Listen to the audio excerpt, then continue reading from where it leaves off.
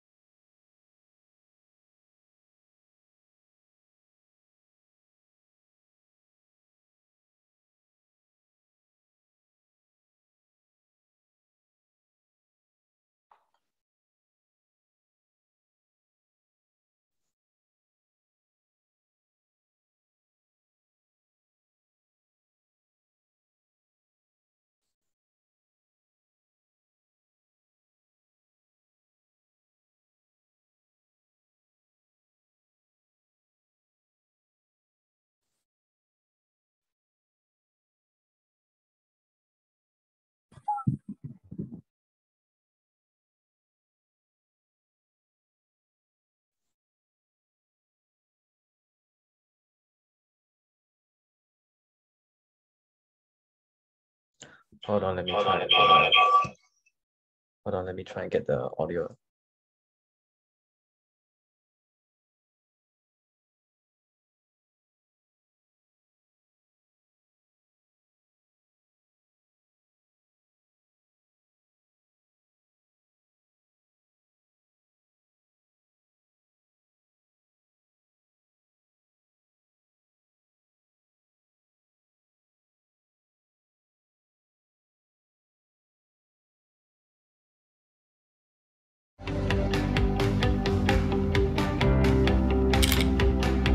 Hi, welcome to this session on FinTech in the New Normal. I'm Dr. Lillian, founder and chair of the FinTech Academy, and also chair of the FinTech Healthcare Alliance.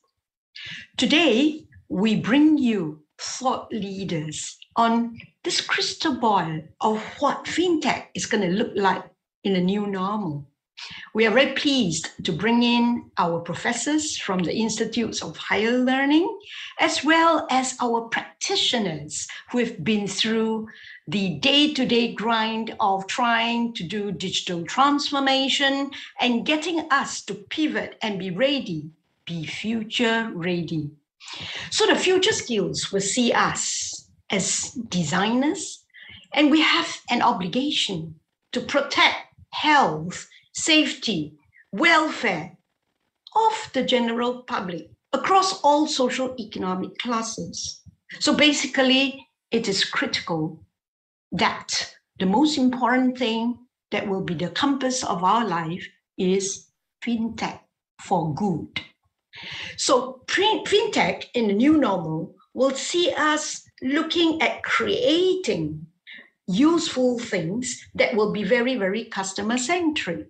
That's why FinTech came about, so that it's cheaper, better, faster.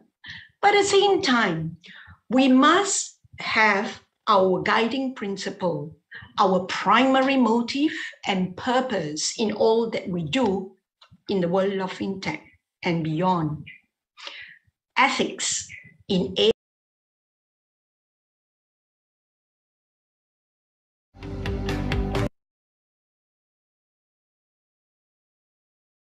Sorry everyone, we have an updated video.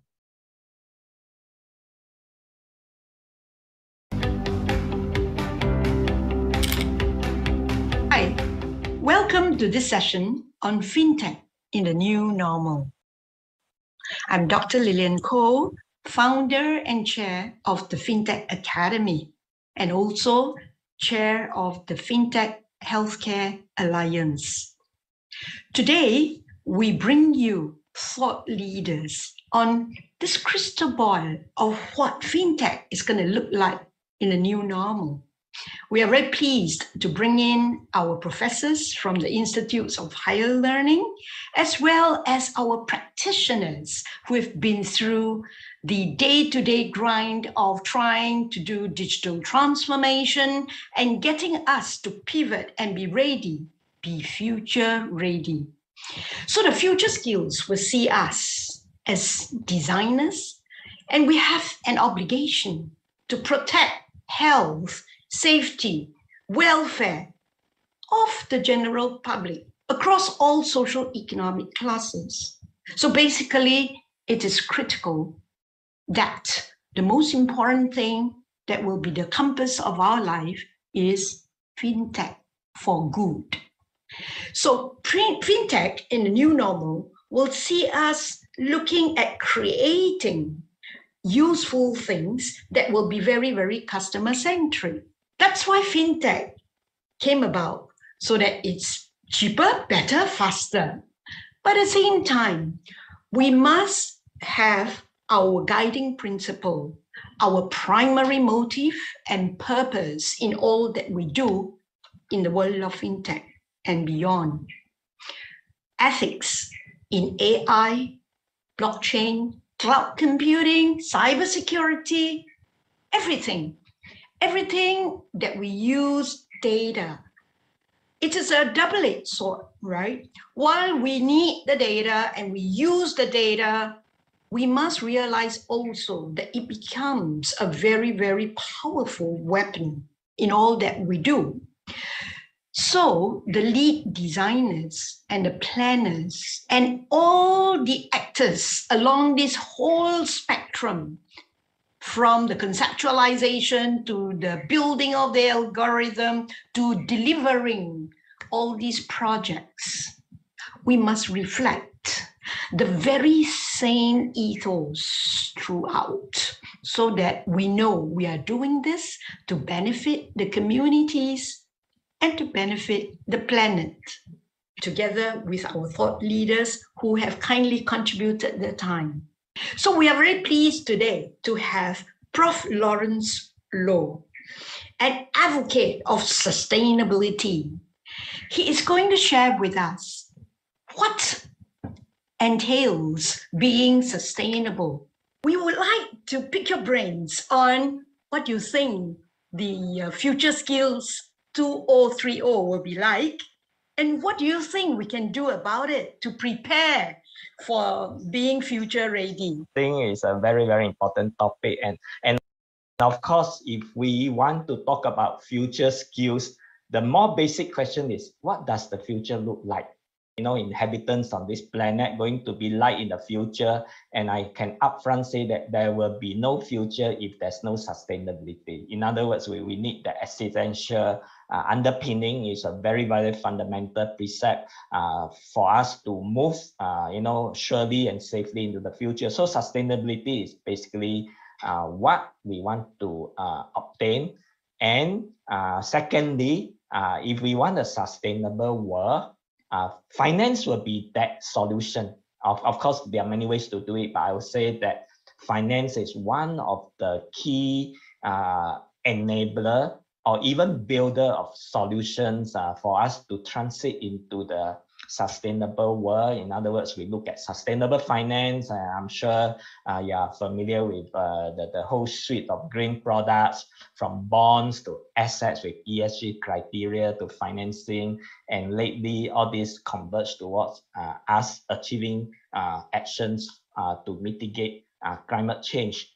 So if you come from a solution angle, thirdly, I think obviously we need to exploit the latest technology. So this is where FinTech comes in.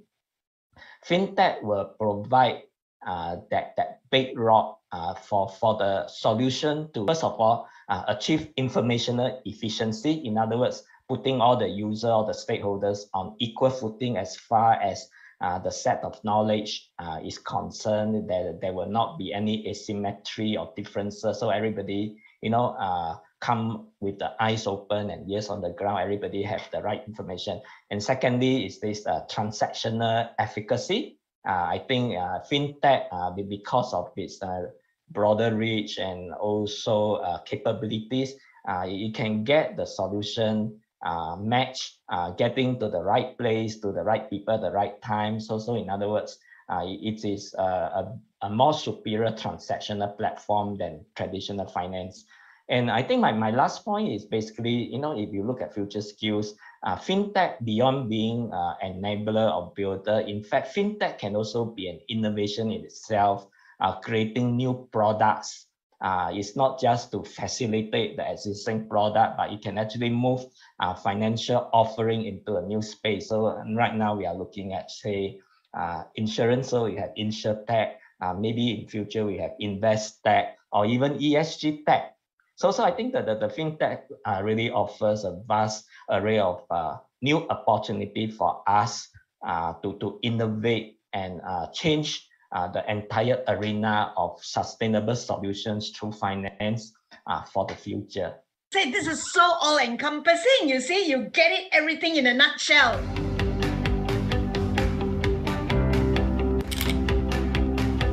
We now hear from our Professor Ho Yuki from the Singapore Institute of Technology on how the universities here are preparing our students for future skills. So, of course, technical knowledge is always taken for granted, right? We are training accountants, we are training engineers. So the technical knowledge is always taken for granted. The only challenge is how much more do we need to pile in on top of the technical knowledge? Probably I would like to suggest two other areas that we need to think about. Firstly is the soft skill. So the relational skills, you see. So we as human beings do not need to be afraid of AI replacing us because we are uniquely human. And so this is where the students need to acquire the soft skills that brings out the very best of them as human beings. The relational skills, the negotiation skills, the communication skills, the ability to interpret body language, right? The ability to take subtle cues, right? And the ability to be able to communicate one's idea in a non-threatening manner. So this is a soft skill. The second dimension, unfortunately, we cannot run away with in today's world is that of the digital skill. Right? You need the IT skills that allows you to deal with the modern technology that comes with the domain expertise. You see, in yesteryears, accountants cannot run away without knowing spreadsheet. But today, it is not enough to know spreadsheet as an accountant. You probably need to know other programs. And I may even consider that whether accountants need to know programming skills, right, in order to allow them to do their job. That in the education that we have at the higher Institute of Higher Learning, these are the things that we need to put into the system, right, to augment the technical knowledge in which the people will pick up in the education at the university. Yeah, right. Soft skill is very important in that sense. That soft skills is what makes us uniquely human. See, all right. I think David Deming from Harvard University has done a study concerning the importance of soft skill. You may ask, what kind of soft skill are we talking about? We can call them the human skills, the negotiation, the communication, the ability to build relationship. All right. For example, the ability to interpret nuances of human beings, right? And the ability to build emotional banks, right? EQ. So these are soft skills that make us uniquely human. So the uniquely human skills will allow us actually in the context of a workplace to allow the best of our technical skills to surface in order to get work done, you see, right? So ultimately, if we think about, I go to work, if I pay for a worker, what do I want at the end of the day? I want the work to be done effectively and efficiently.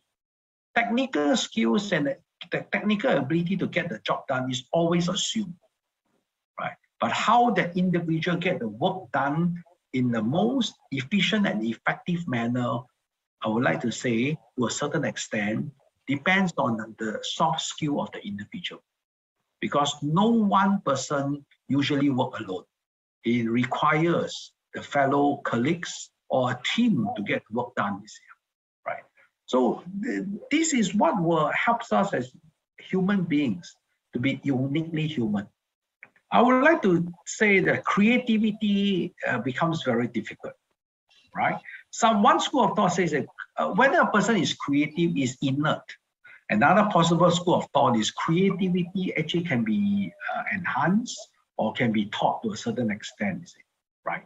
So at the university level, one of the major questions that we constantly ask is how can we enable our students to be creative?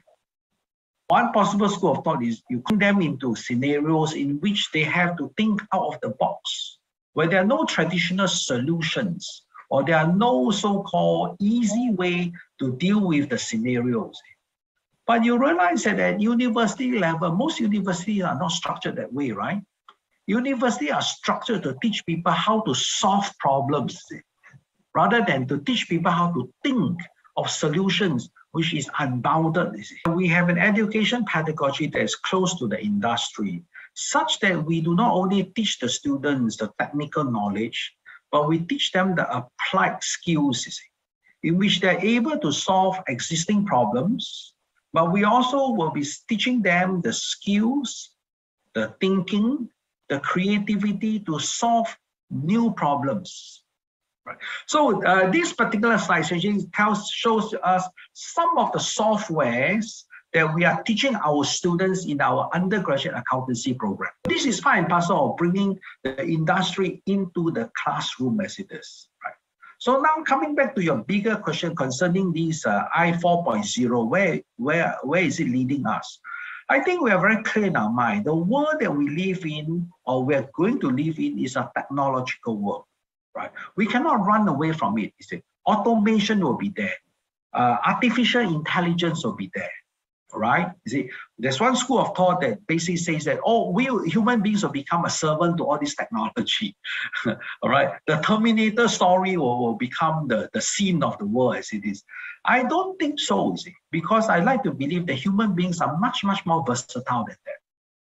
There's some artificial intelligence, but remember, lo and behold, we design artificial intelligence, right? To a certain extent, we provide the input to it. We provide the algorithm to read as it is. But I like to believe that human beings will continue to evolve, where we will always take one step ahead in terms of technology, because we are the creator of those technologies. How does the future world look like? The future world will be where we need to educate our students from young, the ability to handle technology, treat technology with respect, and use the technology as a tool, but not as a substitution for humanity.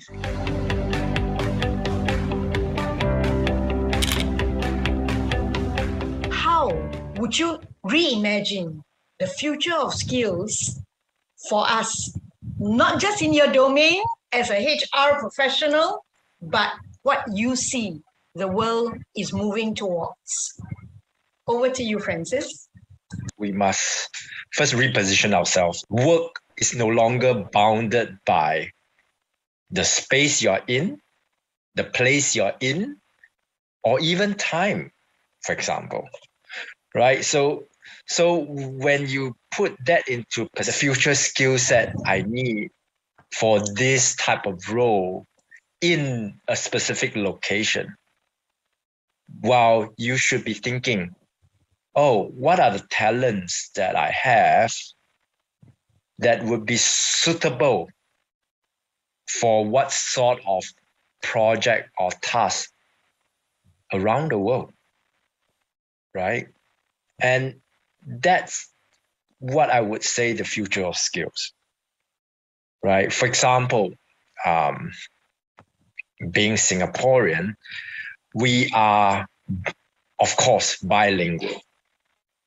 This is a very unique skill set, to be honest, right? So even you are based or live in Singapore, you could be a very important bridge for a project team in US working with another sub-team in China, for example, where you can really play that bridge of not only the bridge in terms of language, but also in terms of culture and the way of working. I would encourage everyone to first reimagine the context of work. And right now, a lot of companies are actually realizing that we no longer need to hire a person because they are in the location we need. We need to hire a person because he or she has the skills we want. Like for myself, I want to take myself as an example. I recently joined a new company. I've been here for about 1.5 years, roughly. And the most interesting thing was the whole interview process, the whole onboarding process. Yeah, until today, I have not met my boss in person. I have never even met most of my colleagues in person. And I'm already almost 1.5 years in the job. Does it impact my performance? No. Does it impact my contribution? No. Right? Because now I'm working in a global team. I'm located in Shanghai. Yeah. Most of my colleagues are in Leverkusen, in Germany. Some of my colleagues are in US. Some of them are in Switzerland. Or Belgium per se, or even France. But does it impact the way we work? No. Like today, we are conducting this chat via Zoom, and Dr. Koh, you are in Singapore while I'm in Shanghai, right? Does it impact the way we interact? No. Well, we are human beings. We will evolve to get things done. Well, especially now with all the technology, right? Just reimagine the future of skills is enough. First, you must reimagine the future of work. And then you say, okay, what sort of talents and skill I have currently? What sort of interests I have? And perhaps that's an area I could develop. And then how I offer such skills and talent. Refreshing perspective that I've heard so far. This talent pavilion, we actually are hoping that this will rub off our audience who are listening in now.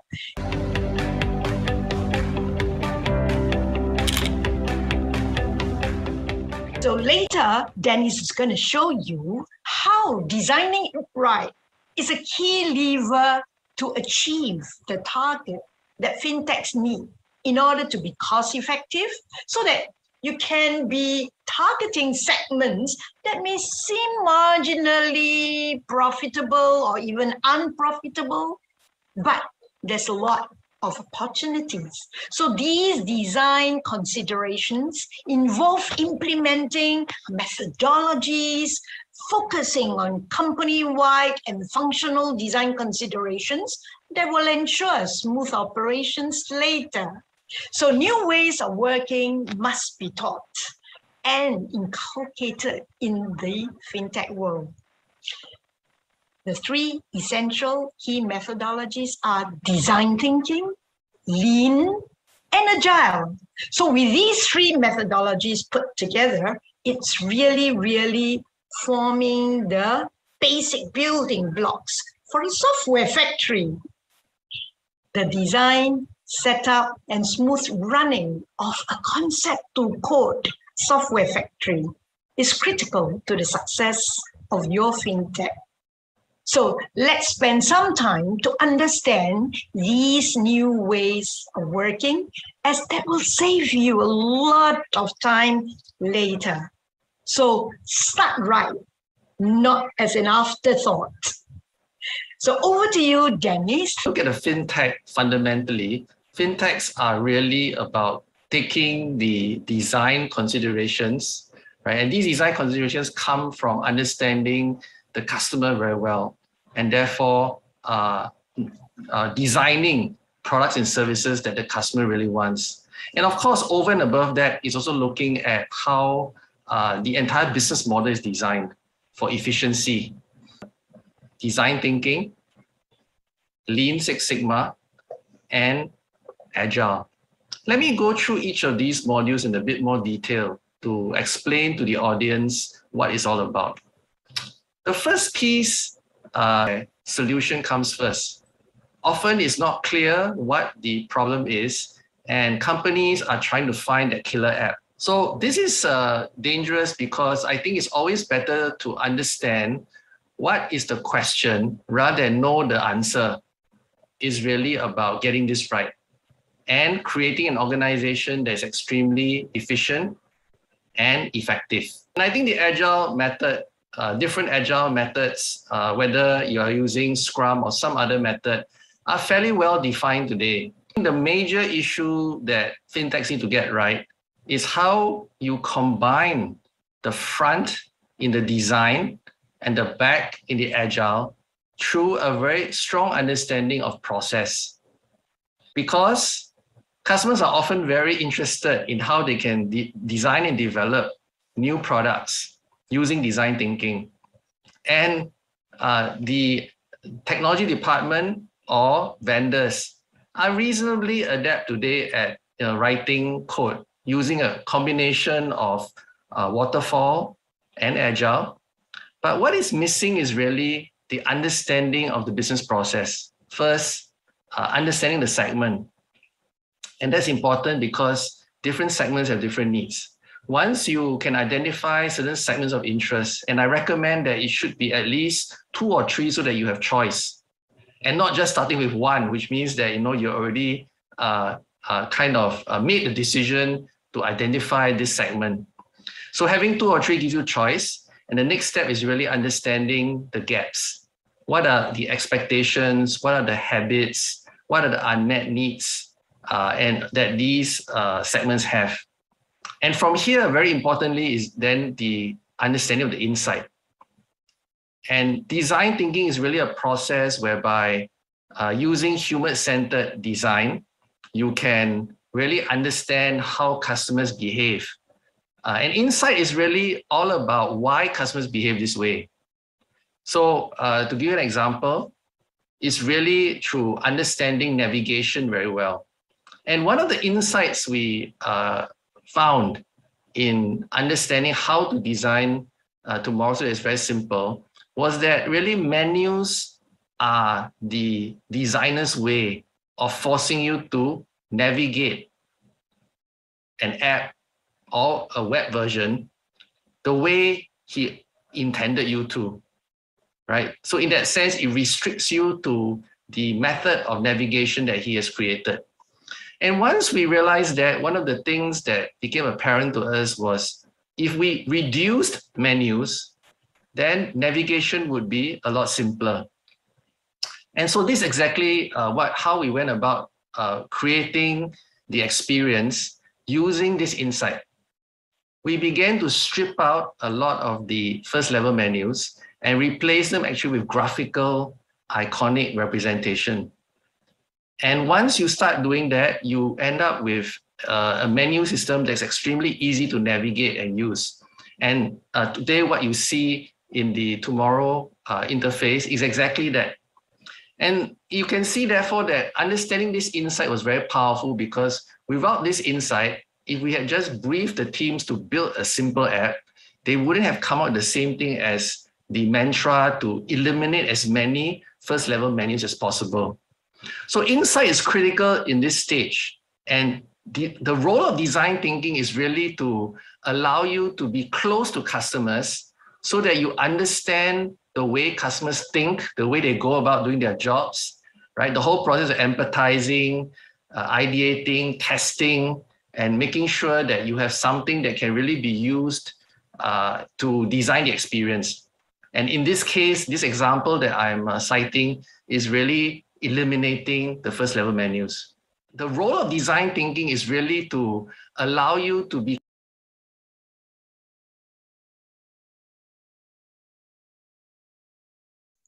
Hi, Dr. Go ahead.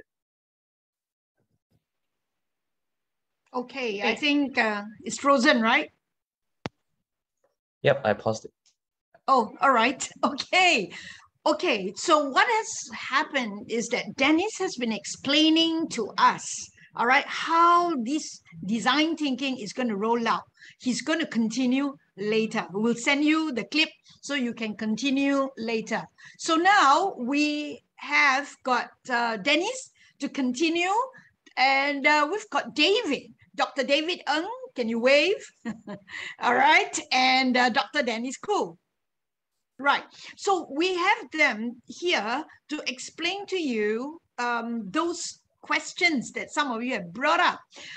David has immediately jumped on that question that Cynthia has asked. So maybe, David, you want to elaborate before I carry on? Yeah, thanks for the question, Cynthia. Please keep them coming. So, Dennis, Cynthia was asking about really looking at the ongoing trend and how the trend in really fintech and innovation may impact the older generation that has limited capabilities, and how can they cope with this new norm?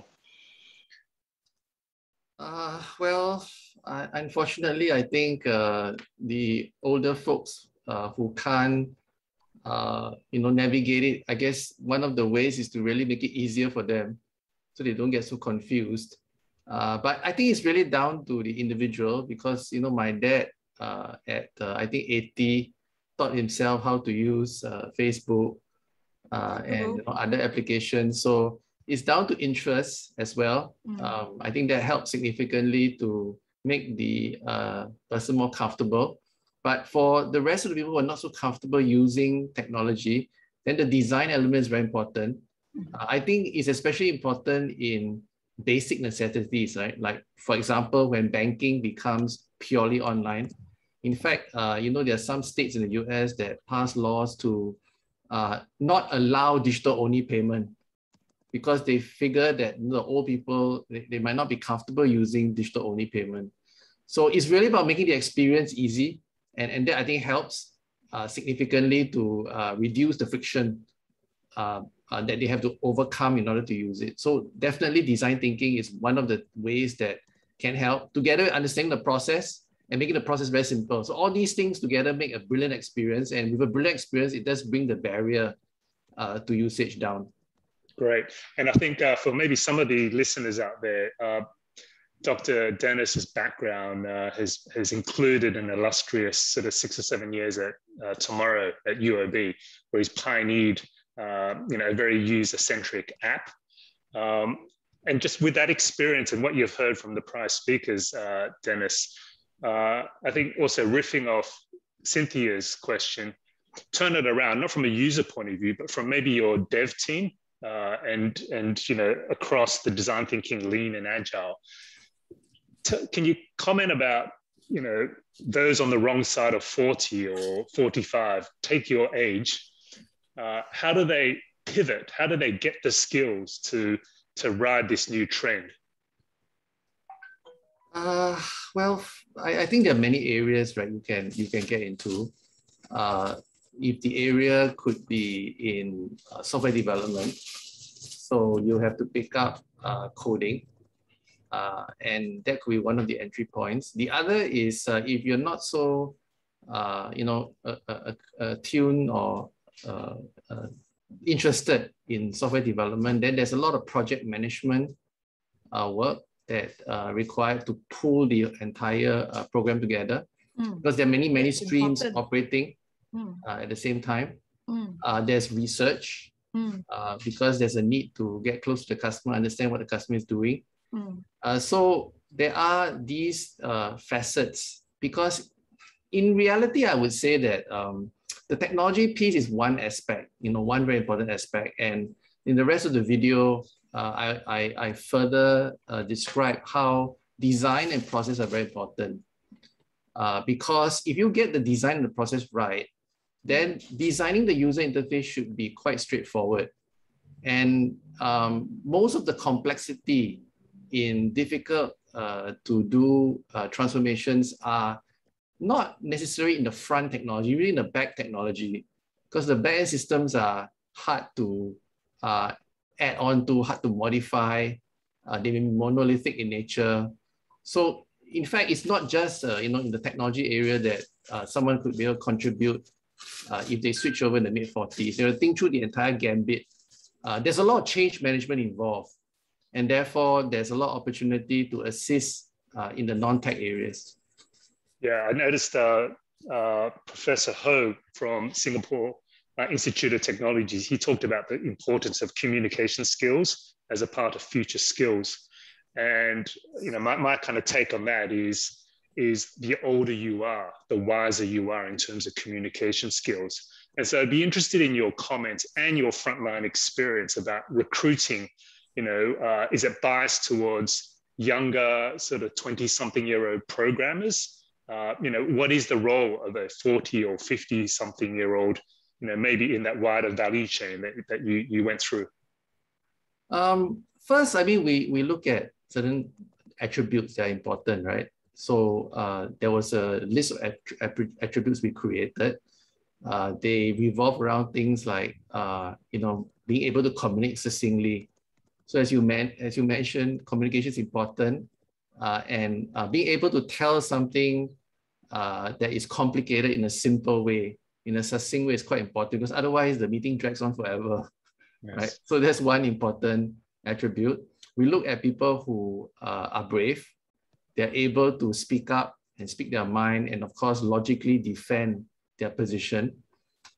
We look at people who have systems thinking, because the programs tend to be very complicated, and you need to take a look at the whole thing in totality, because often if you just look at one thing, right, and fix that one thing, you don't realize that it has reverberating effects on everything else. So that's an important attribute. Someone who is basically responsible and accountable for the results. That's important. So there's a whole list of attributes we look for. And I think today, because this area is so short, I think there's almost no choice but to hire based on the attitude and attributes. And then if the person's attitude and attribute is good, then you've got to allow the person to read up and learn about it. So that's how I would go about trying to overcome the shortage. Right. And I'm guessing at UOB or maybe other places that you've seen digital transformation, you've had to repurpose some mid-career people. So at UOB, if you go back, whether it's 5 or 10 years, people, there were no jobs in digital, or there were no sort of apps as we see tomorrow and similar. So can you talk about kind of issues around repurposing or identifying people to switch within a UOB or other corporations? And where did they learn that kind of stuff? Is it themselves or offline? Yeah, I won't speak for UOB, but in general, right, you can see that just even in Singapore, the number of branches are coming down. Yeah. Right, which means the tellers, the personnel in the branch, you've got to retool them. And actually, I think the MAS has done a good job coming up with a curriculum where you can learn the basics of, for example, design thinking and other disciplines like that they need to understand to switch over. So I think a lot of it, to be honest, is more in the operations, in the branch, where things are being automated, right? So for example, if you have robotics, process automation, you may eliminate the need for someone who's cutting and pasting information from different places. And those people will need to be redeployed.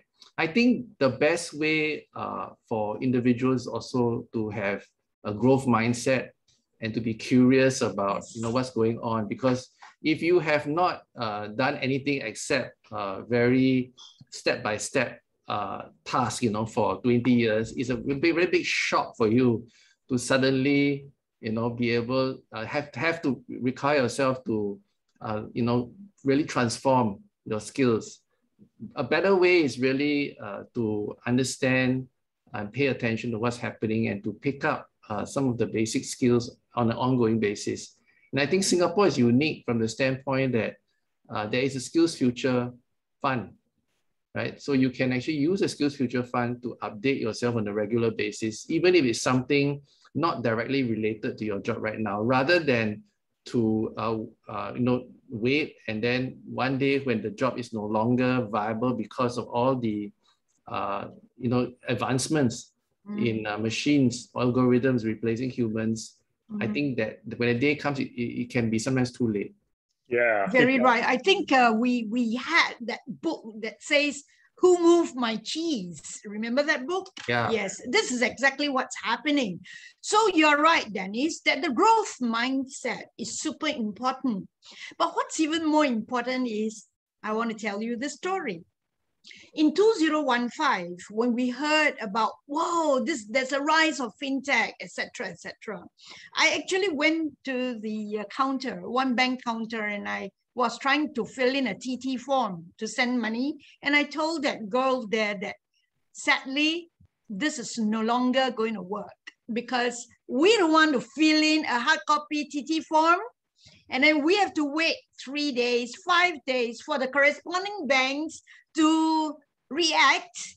And then by the time the money gets there, there are so much changes because Forex rates and corresponding bank charges, etc. And guess what? I told her this job is going to be gone. True enough, the next year, TransferWise came, or rather it's called Wise now.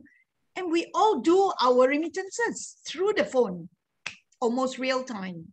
So gone are the days when the old ways of banking is going to work because our expectations have been raised due to the disruptions by FinTech.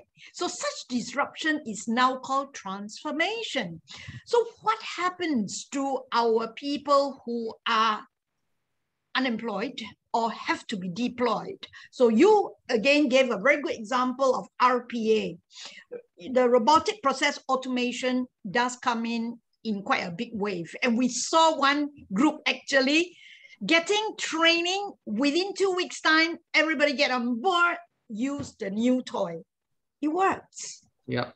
And in FinTech Academy, we were mounting a course. It was a 60-hour course, 80-hour course on what is FinTech. And in 2017, 2018, we were mounting that course for people who are 40 and above. And guess what? We were pleasantly surprised that some of our people in our group went on to do their masters. Excellent.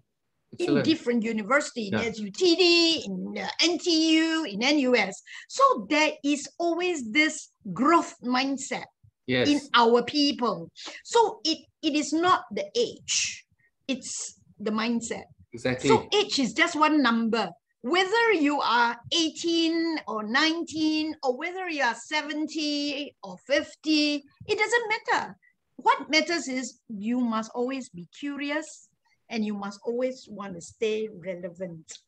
And that wins it all, right? Exactly. And I think one more thing to add to the comments Lillian made, right, David, is I think this whole area of process, right, understanding lean techniques, understanding how a Six Sigma, there's a big gap in the market because there's a lot of attention on the front, right, in designing products, services, the business model, and design thinking. And a lot of people offering design thinking. Then Agile, I think all the Agile methods are fairly well known today. And I mean, if you're haven't coded before and you want to learn coding at 50, I think it's quite difficult. But process, right? I think a lot of our 40s, 50 workforce, right? They understand process. And process is a big gap because often you end up with one-line user stories. You know, the software team doesn't know what you want. And process actually is very, very key. So I predict that because, you know, so many transformations don't work out, right? And one of the key reasons they don't work out is because the process is missing. And I think there's going to be a big a demand for people that can map out the process, simplify the process, use the lean techniques. And I think this is a very suitable entry point for a lot of mid-career people out there. Yeah, I like that because I think for me, process is the corollary of digitization. Yes, exactly. I guess I want to sort of like get both of you, because we've both got pleasure of two doctors in the room here, to kind of talk about maybe a roadmap. So what I hear, and let's take one end of the roadmap, maybe many of those 40 odd people in this call now are sitting through this, aside from being entertained by Dr. Dennis and Dr. Lillian, it's also about getting the certificate. So as you may or may not know, you can get up to 3 certificates from, and then doing the multiple choice. So that's kind of, I'd put it sort of down here in terms of certification, right? And then up here, Lillian talked about some of her sort of graduates, FTA, getting a master's degree. Now that's a big spectrum, certificate from today, or these 3 days, a master's. And so then I kind of think about also complexity of that journey, the customer journey of someone that wants to be in the digital game. How to plan it. You talked about Skills Future. MAS had a lot of education options. There's traditional education out there, NUS, whatever, SIT. Then you've got sort of private academies. So I'd be interested in how you can help maybe some of those in this call to navigate, how to get the best return. One of the things one of the facets you mentioned was more around customers, right? And I think that part is quite challenging, because even if you go through all the certification, even if you do have a postgraduate degree, you cannot remove or replace the need to have done it before. So that's the difficult part, right? Because the customer piece is fundamentally not a science, it's an art, right? So in what I do, in the methodology that I've created, there is a part of that method where you go from segments to gaps to insights to experience and to business process, right? It is the insight piece that really needs practice, because there's almost no way to drive it from a formula perspective.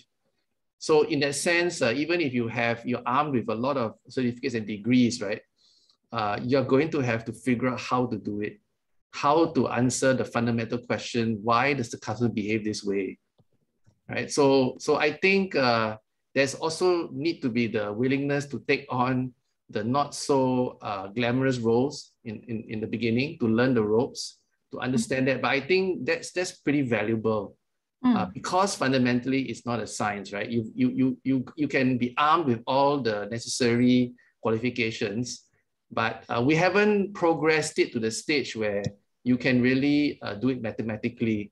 So you've actually got to go down, you've got to understand, you've got to ask the right questions. So this needs someone to really understudy and have the right practice. Great. Okay, so you're talking, and I guess I'm going back to Cynthia's question about kind of roadmap and how maybe mid-career people sort of make sense of this. And you talked about experience, and really that is key. So I like that. Yeah. So maybe Lillian can talk, because Lillian has got a great sort of view of formal education and then sort of private education. And you have a lot of clientele, and I'm just guessing that a lot of people online are kind of thinking, oh wow, I'm sure a lot of people heard the minister this morning and Balaji and other luminaries, but how do I sift through all this? Yeah. What does it mean for me? How do I personalize these 3 days or this week for me? And to bring in Professor Lawrence, Lawrence Lowe, he talked about sustainability at the beginning. Kind of, it's not random, it's topical for sure, but it all kind of dovetails in. But Lillian, maybe you can initially talk about how the heck does someone make a roadmap out of this, or that means something for someone from a personal point of view, so that they future-proof. Okay, let's do the mainstream. All right. I have been teaching in NTU for 17 years. So through that 17 years, I've seen people go through bachelor's degree, master's degree, and even doctorate, because I sit on a lot of thesis committees to guide PhD students. But one thing is very important. You realize that whatever we learn, we must apply. So you see nowadays, all the undergrads would have internship program that is built into the main bachelor degree program. That is very important. During my time, when I was at NUS Business School student, I never had internship, but I took the initiative of knocking on the doors of Richard Yu, the group CEO of Yu Yan Sang. So I go knock, knock, and I say, hi, may I be attached to you as an intern for my summer holidays? And he goes like, sure, why not? And there I was already working with him right through my 3 years of bachelor degree. In my honors year, I took on a job with US Embassy.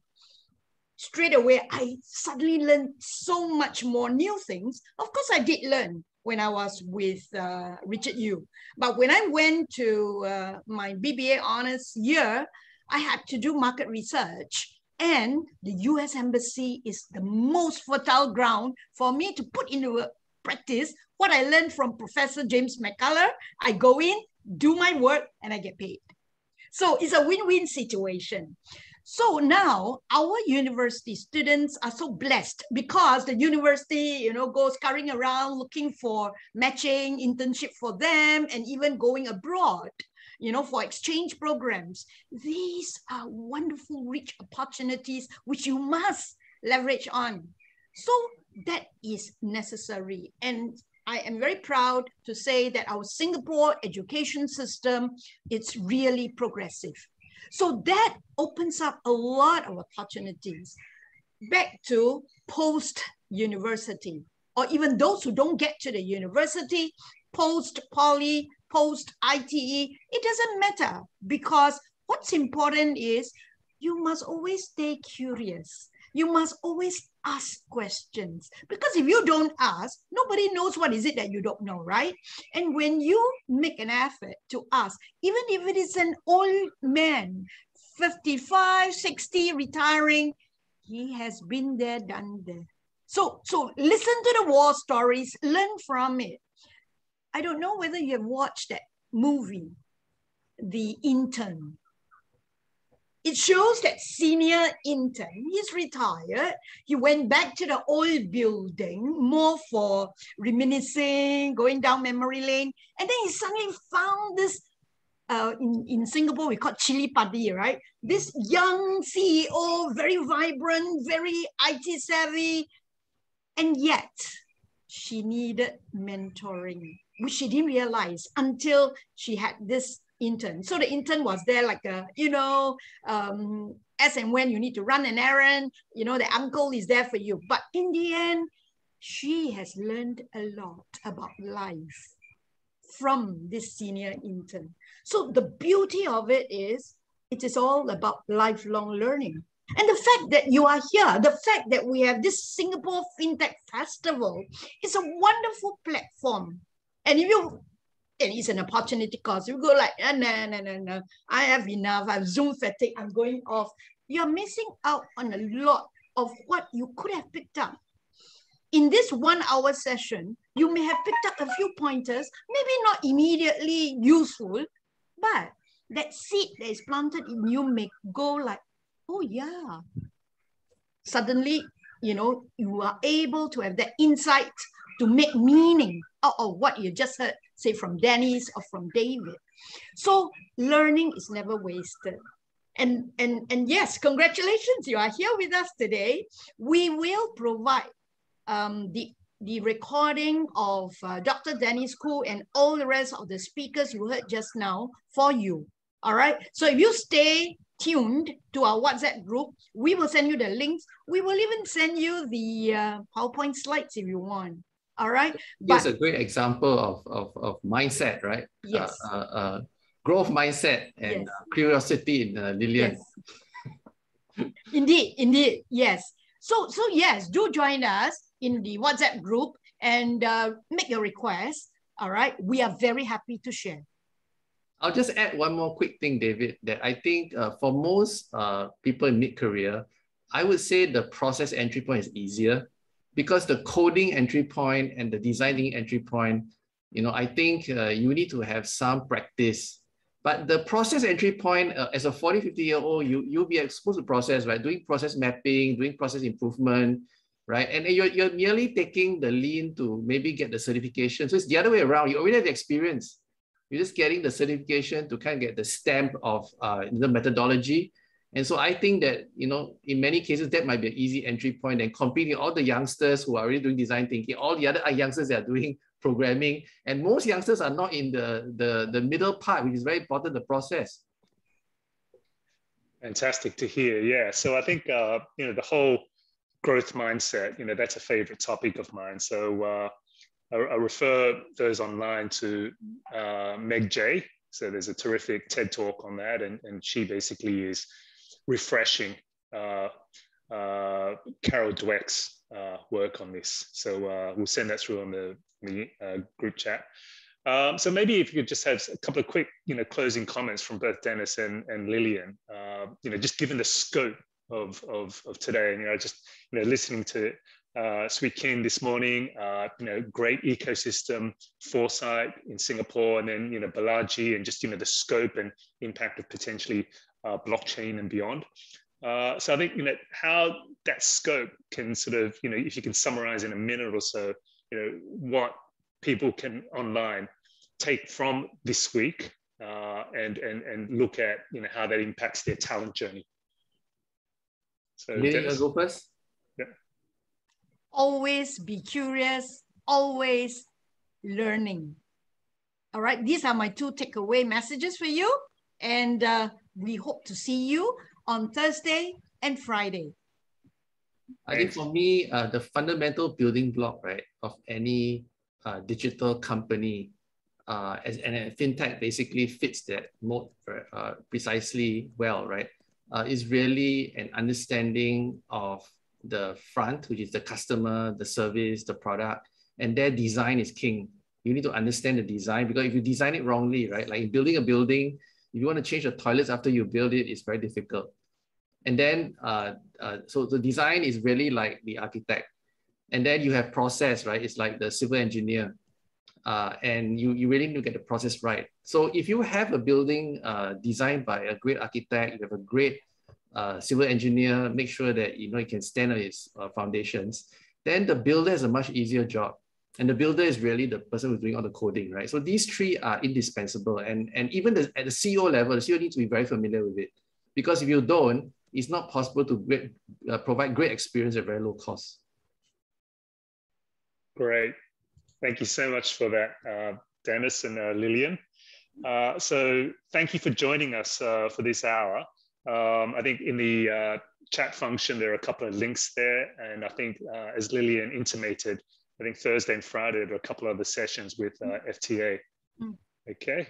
So keep in touch, stay safe. Thank you. Great. Thank you. Bye-bye. Hey, don't we want a group photo? Shall we have a group photo? Sure. Yeah, turn on your videos. Make it a memorable one that you have joined the Singapore FinTech Festival.